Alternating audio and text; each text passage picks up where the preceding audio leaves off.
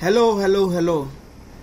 Today we are going to learn how to mount a file to prepare a case-bound book or a hardcover book using Kodak Preps version 9. So when you take the Kodak Preps, there are 3 key interfaces, which is the pages, the assembly, and the press run.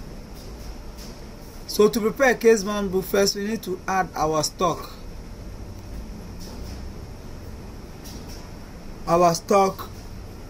Which we are going to use, the stock size which we are going to print on. So we are going to select the stock size we are going to use.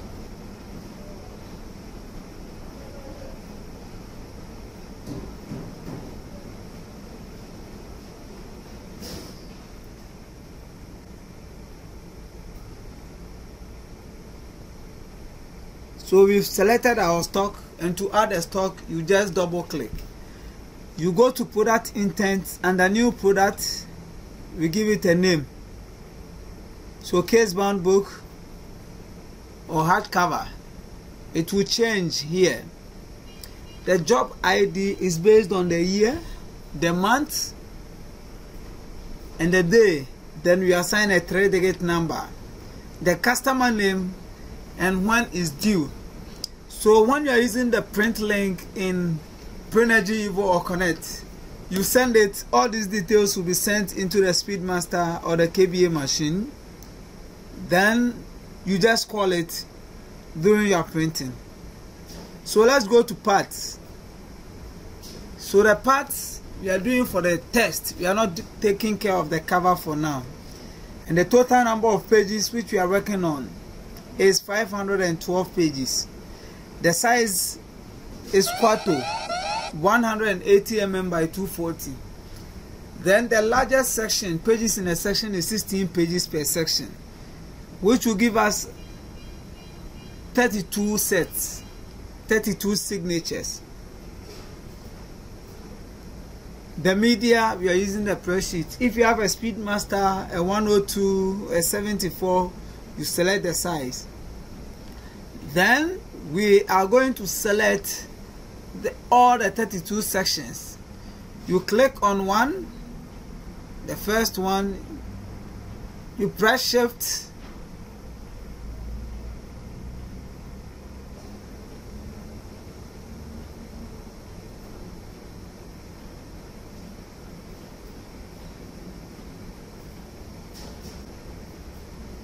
you click one, you scroll down, you press shift, you click on the last one to select all, and we apply a fold pattern, how your folding is going to look like.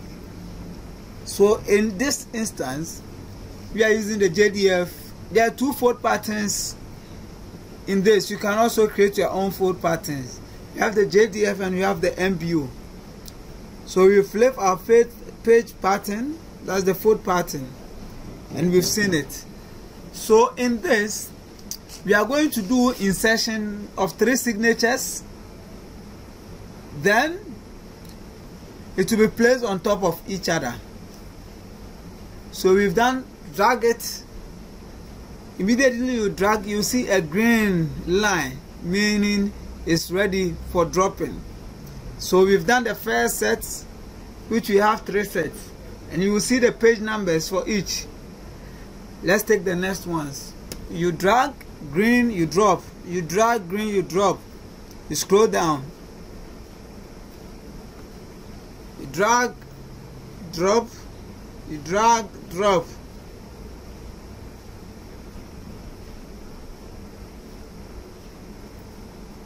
So by the time we are done, you should be getting about 11 sets when inserted, ready for stitching.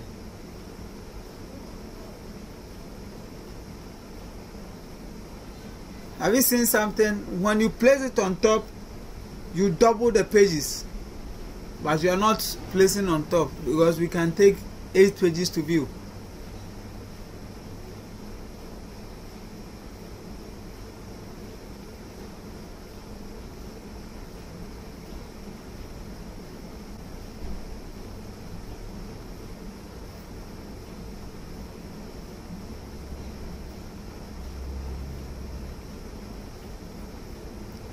So we've done our entire dragging of the pages. So we insert three each.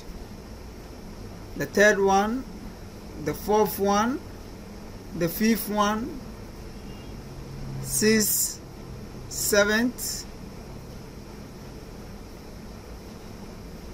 8, 9, and 10. So we have 11 in all. And you will see the starting pages. So here is ending at 48. This one will start at 49. In that order. So we've done our insertions and we've placed. So it's a combination of saddle stitch and perfect binding.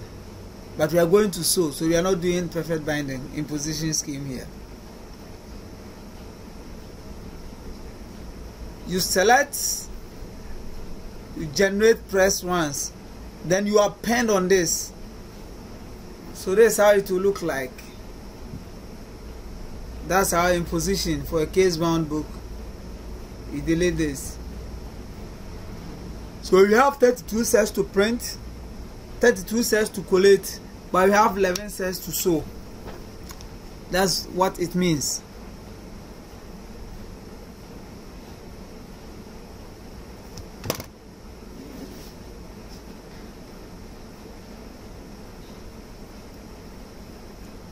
We look at our pages.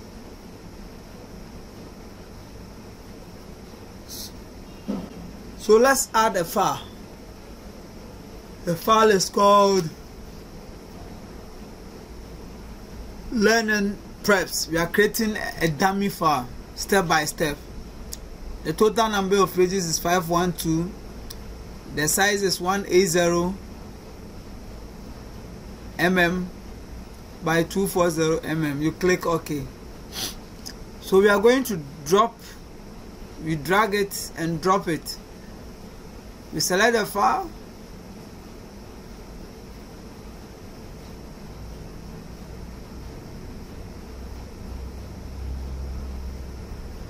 Then you drop it. So our 512 pages will be, immediately you click, the properties of the page also pop up on your right hand side. So we go to press run. You've seen that the file has been loaded.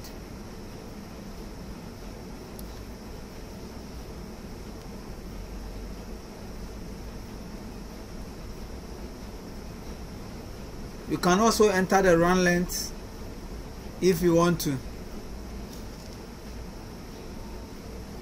So at this stage we are going to add our marks. But because you've generated a press run, you select the mark, you right click, then you add to all press runs. If you double click, it will appear only on the selected page.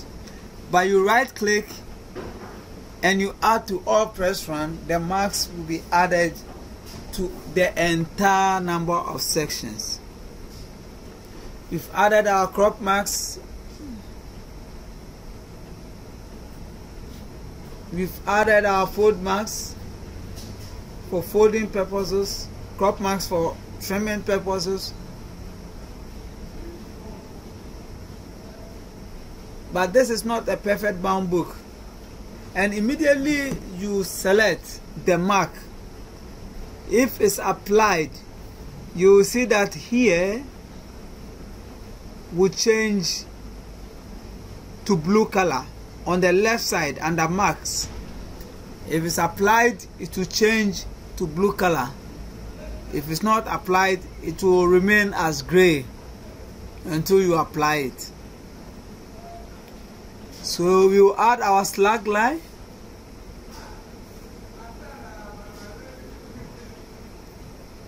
You see, immediately we selected perfect bound collation marks.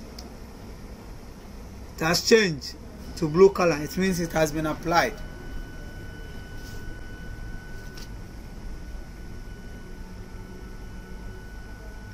So we are done with our imposition.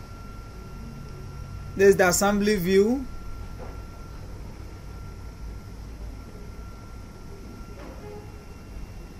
Then we have our pages view.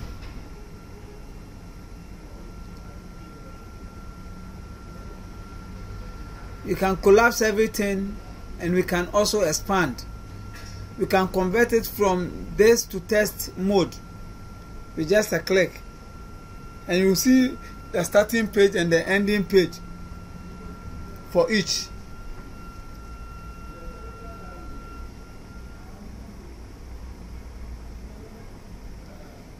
So now let's print our imposition as a PDF using Ctrl P. We click print, rename it case bound book, then we save it. We are printing our imposition. Okay, it was prompting us that we have a placeholder, not an actual file. So let's go to our folder and see case bound book. The mounted file is there.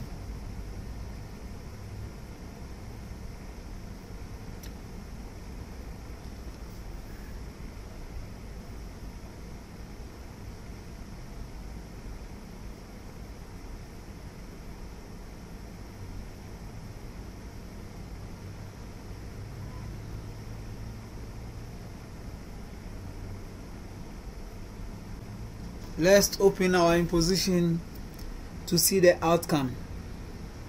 So 32 sets, you can see 64 page on the right.